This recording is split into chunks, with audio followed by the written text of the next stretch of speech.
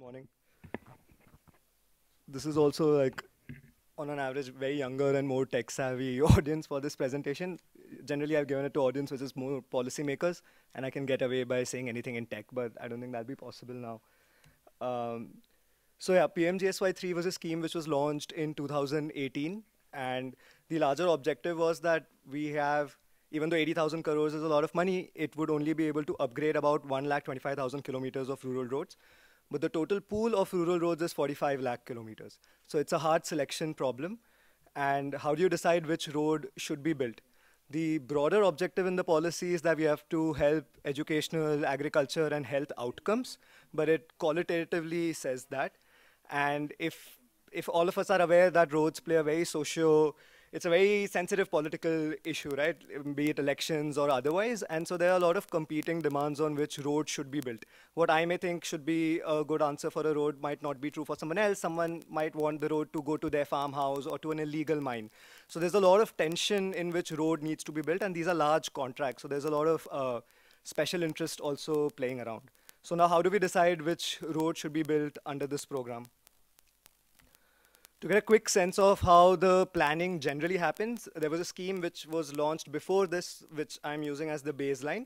But very briefly, what happens is that if the planning operates at a block level, and so a block is an area which would have, say, about 100 villages, and there'll be a block engineer who'd be in charge of that particular area. So first you list down all the roads, you list down all the habitations, you list down where all the facilities are. That's like the inventory phase. And then the block engineer selects some routes out of that. So if there are 100 roads, you can make as many routes as you want, right? Because someone who's driving on the road does not know when administratively a road starts or ends. So you're looking for routes. And so the block engineer then sits down and thinks of 3-4 routes which he or she thinks are good for the scheme. And so they select 3-4 roads. And then there's a formula in the policy, in the existing, the pre-existing policy, which rudimentarily decides that this road has X number of habitations on it, so many facilities, this is the length, so this is a score given to the road, and the road which gets the highest score is what is picked. So that's very briefly the policy which was happening. Now, a very clear problem, there are many problems, but like the main problem with this, which I'll focus on now, is that the selection basically decides what will win, right? So if the block engineer knows that he or she wants this particular road to come up in the priority in the scoring, and the scoring is known to them how the scoring happens, so they decide the road, say it's a road which goes to their house, and they find 3 other roads which are worse off than that. Right, and then you make that the competition, you put it in the pool, and then yeah, it'll go in the system and it'll appear that the road they selected is the most optimum one, and that will get built. So the competition in itself is not fair. Now, there are unlimited combinations of roads and routes which can be made, so we cannot even brute force our way into it and put in all the possible combinations. And so the larger problem which we wanted to solve was how do we make, with the second part of it, the one in the dotted line, how do we make the competition more fair? If by any chance we knew certain roads which could win in the competition, and we would put them in the race as well and let the process continue as possible. So as I said, the larger is how do I make the competition more fair? And also like a simpler example of why it's not fair, if it wasn't obvious before, is imagine if I'm at a school and I want to run a race. I have to select 10 people who are going to run the race. If I am in charge of deciding who 10 are going to run the race, I can pretty much decide who's going to come first, second, and third, right? It's not a fair competition. So how do we make the competition fair? If we could, like at the central government, at the planning level, could we add our own horses into the race? Like, yeah, let the race happen, let the block engineers decide what they want to, because obviously they'll also know much more than us because they're on the ground. But how do we add some of our own horses to the race to make sure that the competition is fair? And so it boils down to this question: how do we know which roads are being used for schools, hospitals, and market? So it's a 45 lakh kilometer road network. You don't have proxy data such as Google Maps or like other mobility data sets, and you can't run your own surveys. It's massive. Like at this scale, it'll be super expensive to run it on all roads. So is there a way to simulate this? The ones who are aware of GIS, there's this network planning or network optimization which happens within GIS. But very briefly, what we want to do, we know the destinations, primary schools, high schools, veterinary hospitals, community health centers, we know their locations. We know the location of every habitation, and we have the road network. So I could simulate the usage of the roads. I could iterate, I could go to each habitation. I could decide that this habitation will go to its nearest high school, will go to its nearest CHC, and I can draw the routes from every single habitation to their nearest facilities. And so the policy listed down 22 kinds of facilities for which we wanted to give them access. So you go to each village, you find out the nearest 22 kinds of important facilities which we think are important for the policy. You draw the route from every village to that nearest facility, and then you repeat it for 1 million habitations within the country. And so when you've done that, you get around 22 million routes. You put them over each other, and you sort of get the sense of how each part of my road network, how many people are using it. And if such that this part of the road network deteriorates, X number of people will not be able to go to their schools, hospitals, and market. So that's in brief the logic behind this. In civil engineering, they already do this. This is an origin destination survey. And we are trying to simulate that and do it quickly. And there are multiple assumptions which we are taking, right? That people prefer to go to their nearest schools, hospitals, and market, that these are the choices they are taking. And I'll cover those assumptions in the upcoming slides. So we decided we'll do this. 5 years before all of this happens, the government had already decided to digitize. So we already had the roads, habitations. We did a fresh survey of the facilities. And we created a QGIS plugin, which did exactly what I'm saying. And now you can create the calculation, but the calculation in itself is not going to be useful unless you are able to present it in a user-friendly manner to the block engineer. Now, this is a career bureaucrat on the ground, a civil engineer, not very savvy, on an average 45, 50 years of age. So we did the algorithmic work, but we converted that into a map which looks like this. And we color coded it, and we did multiple rounds of user studies with them to figure out what is it that gets most useful for them. So a map like this is generated, which is the trace map. And over multiple other iterations, we started adding other things which they said was useful for them. So we started putting forest cover on it. We started putting the water bodies. It helped them in the planning.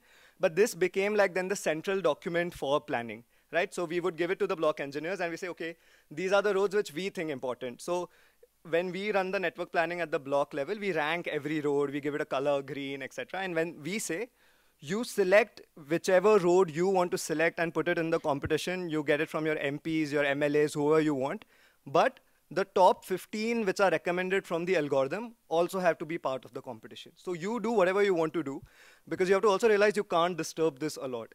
This is an existing process going on for years. So how do you tweak the mechanism a little bit so that you still get what you want without people realizing what's really happening, right? So we said, OK, you use the same formula. You're free to suggest as many roads as you want. You make whatever combination, and the person would still be suggesting the road which goes to their house. But also have these 15 roads which have been recommended in the algorithm, part of one of the other candidates which you're putting in. So if you see that example now, earlier they only had those 3 roads, and they only had R1, R3, R4, and R2, and in the competition, R2 was winning. But with the new process, the algorithm would suggest, say, R4 and R5 route is also important. And so you would have to compulsorily add it into the competition. And if it wins in the formula, it wins. So in this case, I'm showing that it wins. And that is how we did it. So the idea was also not to, even though I'm here acting that the block engineer is a bad actor, but that's not the case. The block engineer obviously knows much more about the area where they're living, and they can come up with better combinations of roads. So the map recommends which edges of the network are important, but we sort of, the way we train them, etc., is like this is a supportive tool. You figure out what you want to connect, etc. So the final candidate road pool is now the algorithm, the data-driven part, the local knowledge which the block engineer has, and also the MP-MLA recommendations, because obviously they do have a right to, give a say in the process, right?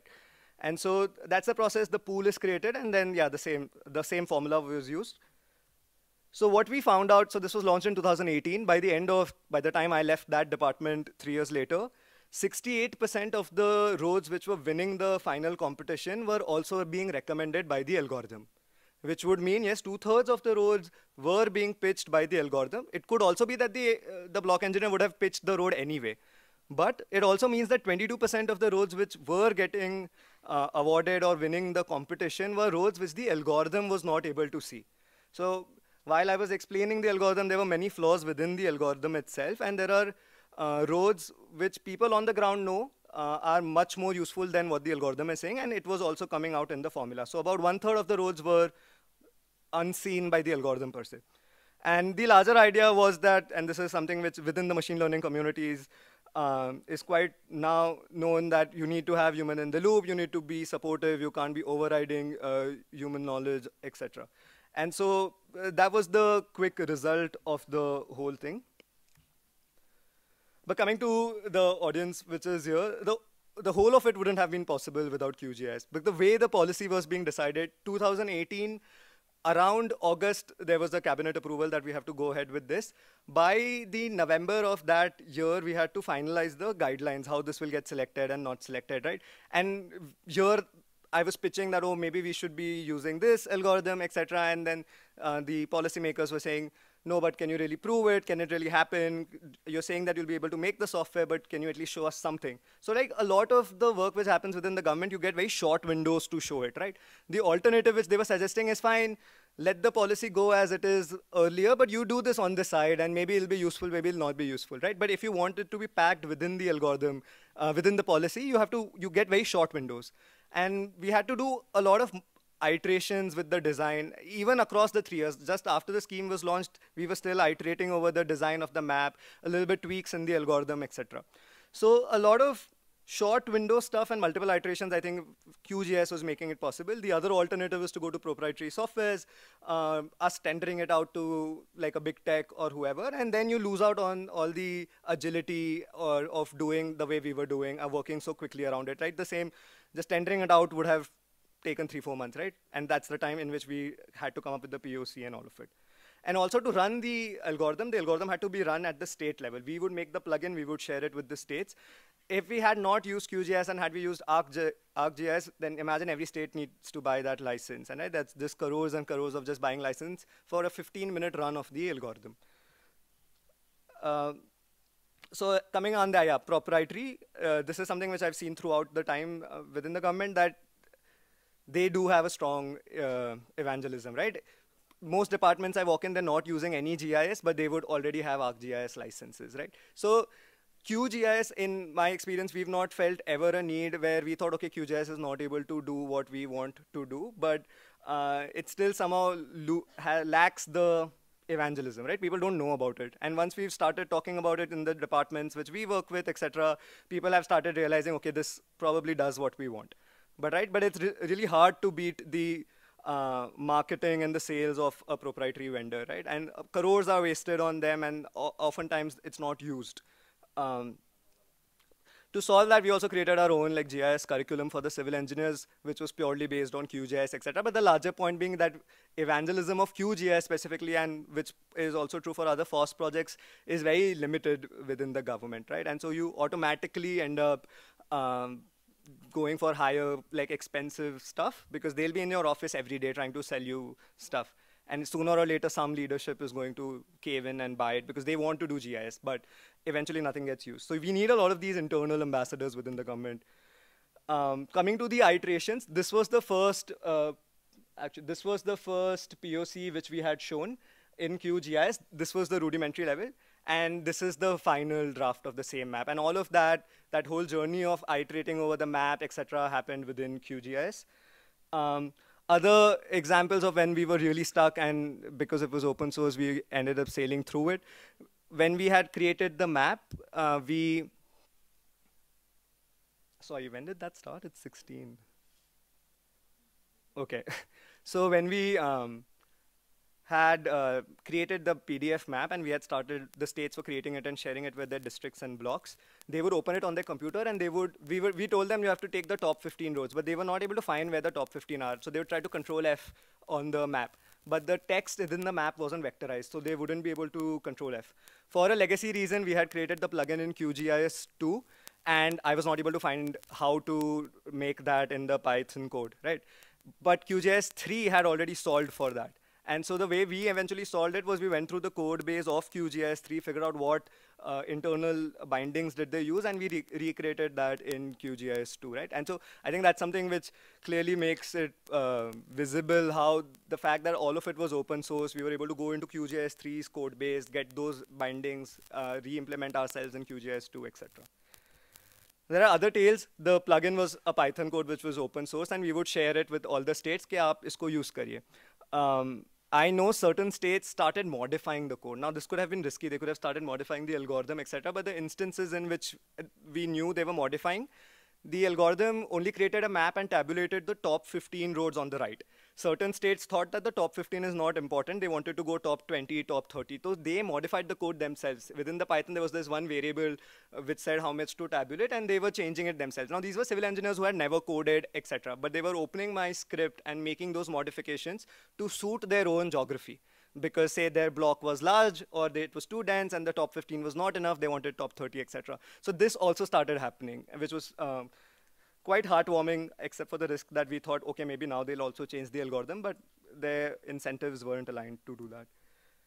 There's a lot of nuance also to doing service area analysis, which is very common to do in GIS. If people here are from GIS, there are multiple assumptions, right? People don't always go to their nearest facilities, right? That's a large assumption we are making in the algorithm. We thought that village level traffic to schools, hospitals, and markets is generally local, not like say in urban areas where you'd go to like a faraway school. So we took this assumption. Shortest paths are not always the preferred paths either. I might go to my nearest school, but I might not use the shortest path because maybe it's dangerous or I have to cross a highway or there's a forest area. So this is another assumption which we were working with. Something which we quickly realized was the algorithm, the result of the algorithm depends on the quality of the data, right? The topology of the road network, how exhaustive is the facility network, etc. And that is linked to the capacity of the state. So certain states had really good data, which is linked to their capacity of understanding GIS, etc. And other states who would generally also be poorer off, had bad capacity to create that data set, and hence the algorithm was giving bad results for that particular state. So it's like a double whammy for a state which is already left out. Because of bad data, the algorithm also gives them bad results. The algorithm was running at the block level. That means it would do only local traffic within the block, and so you would miss out on the interblock roads.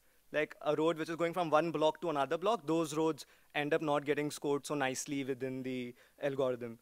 And also simple things like you can't treat habitations as point. It's true for most plain areas, but when you start thinking about Assam, West Bengal, parts of Bihar, the habitations don't have like a clustered geography. They follow linear, etc. And so then deciding which point represents the habitation also decides where the road will go.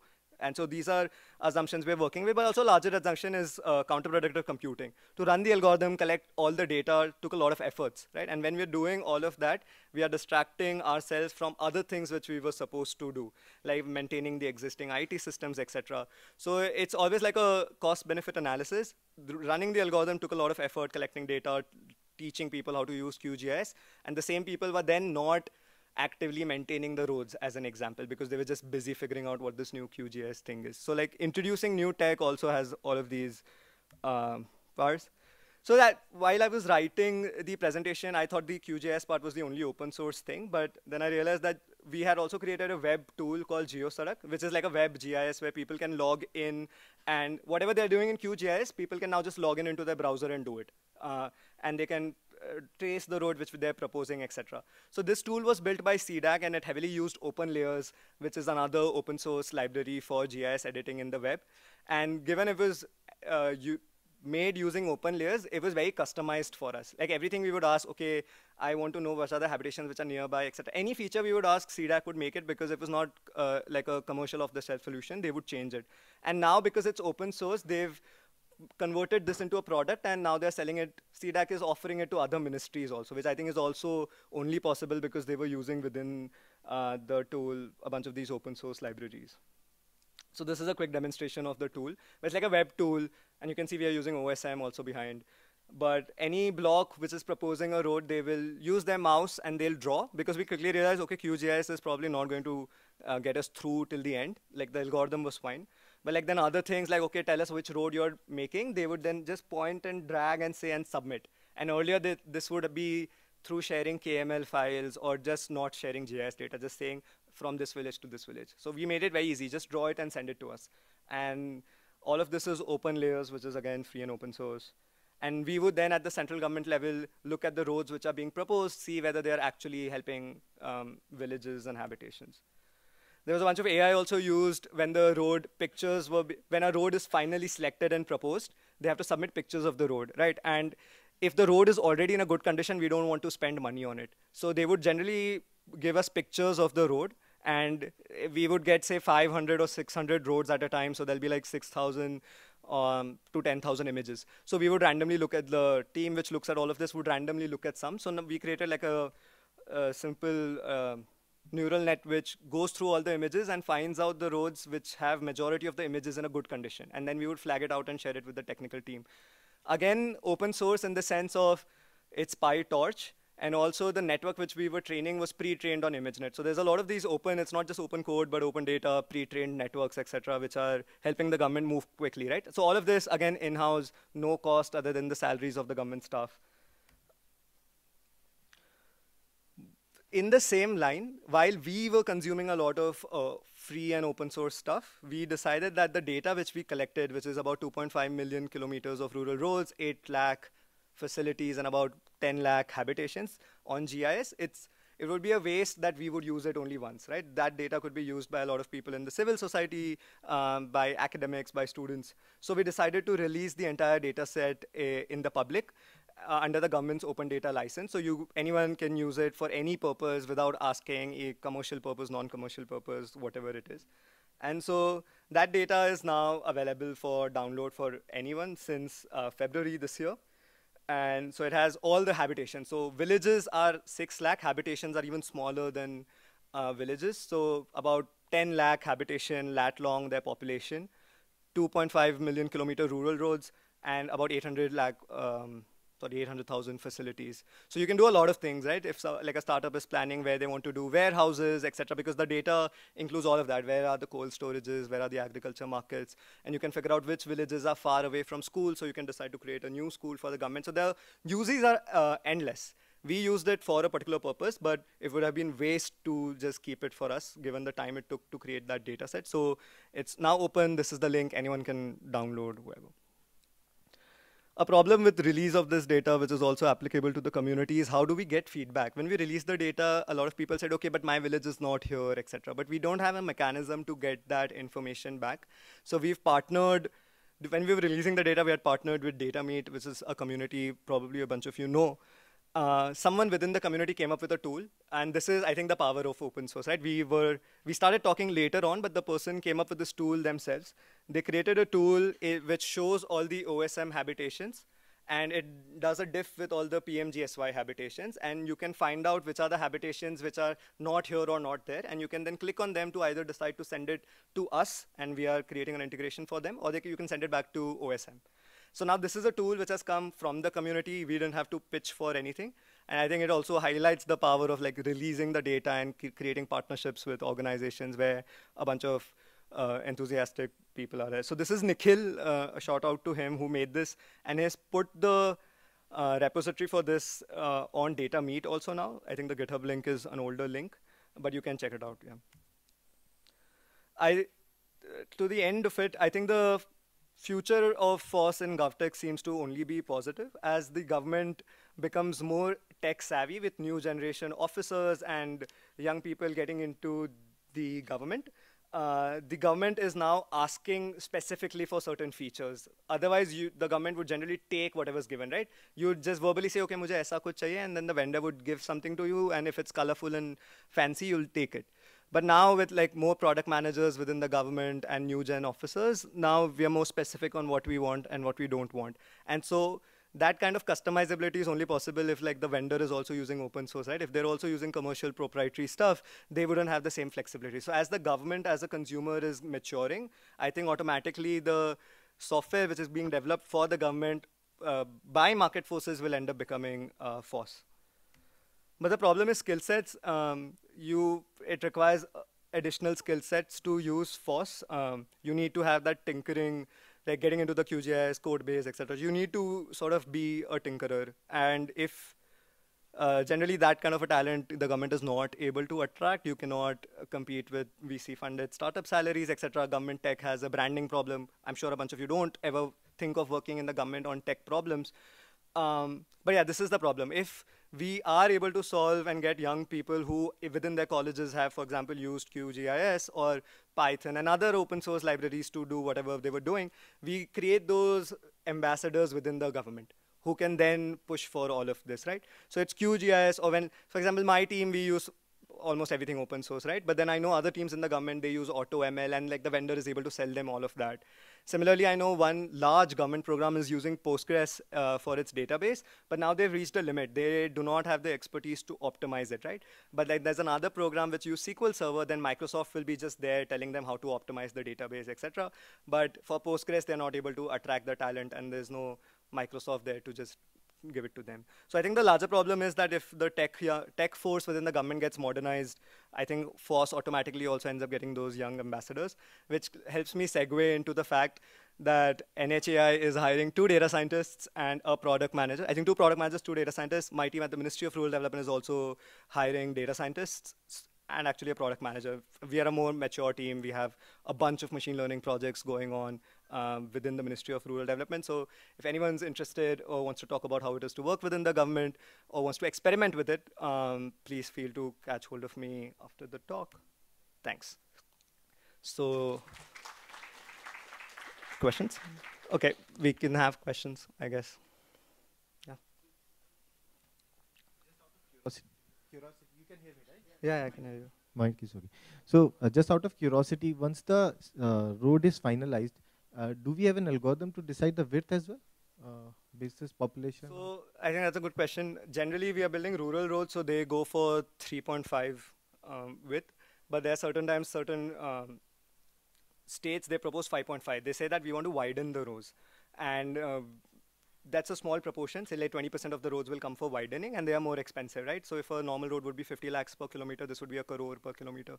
So we do check like this. If they are asking for widening, we go back to a trace map rank, saying you're trying to widen it, but the trace map rank is 100. So are you sure it has the traffic, etc., right? But also a lot of time the widening decisions are based on future traffic. And so they would be like, okay, but an SEZ is happening here, or a new highway is getting built. But at least we have a way to start that conversation. Whenever they pitch for widening, we go back to the trace map rank. And because it's a smaller number, it's easier to do more detailed scrutiny. Yeah, but that's a good question. Are there any other questions? Did you also explore Kepler for any of your work? Do you have any comparison of Kepler or QGIS in terms of capability? Honestly, no. We had QGIS going. We did it in the time periods, but I'd be happy to explore it. We were planning to further make the algorithm better for other investment decisions. Hi. So I understand like QGIS or GIS in general will help you understand the geographical region and stuff, like where to build roads and all that. How do you optimize for this thing? Because this is essentially, I can understand in sort of like NP hard constraint problem. So how do you optimize for which solution is the best, or like this should be the most optimal solution? Did you use something like OptaPlanner or? I think like a non-technical answer first to it would be that I don't think after doing a lot of this scrutiny, etc., there exists like an answer to which road is the best road, right? Even if you're able to eliminate a lot of these roads which are not useful, once we have that pool of roads which go to hospitals, schools, and markets, all of these are qualitative calls, right? Is a hospital more important, or is a school more important, etc.? But I don't think it's an NP-hard problem. The first part of it, which is the traffic simulation part of it, I think that's a deterministic. It's solved. It doesn't take a lot of time when you do it within the block. But at the qualitative level, I do agree that there is no answer to it, but I don't think tech would be the solution to it either. Right.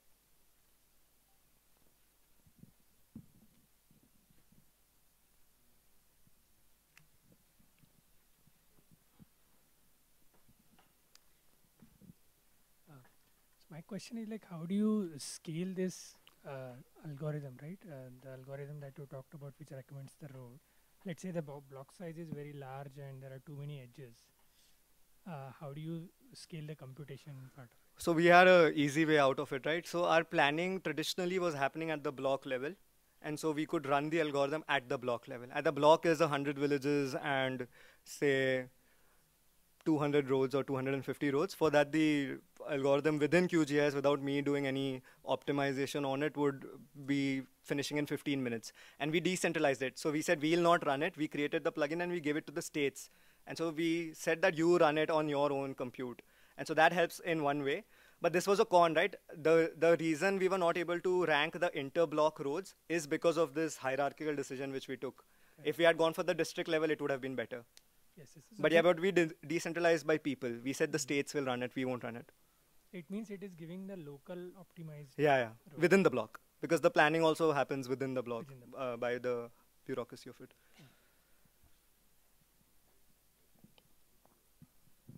Yeah, happy to take questions afterwards, if any, through the day. Thanks.